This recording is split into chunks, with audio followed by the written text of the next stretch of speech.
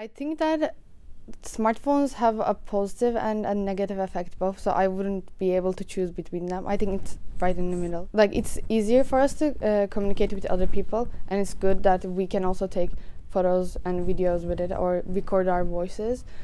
But also the games on smartphones, I think they have a bad influence on people.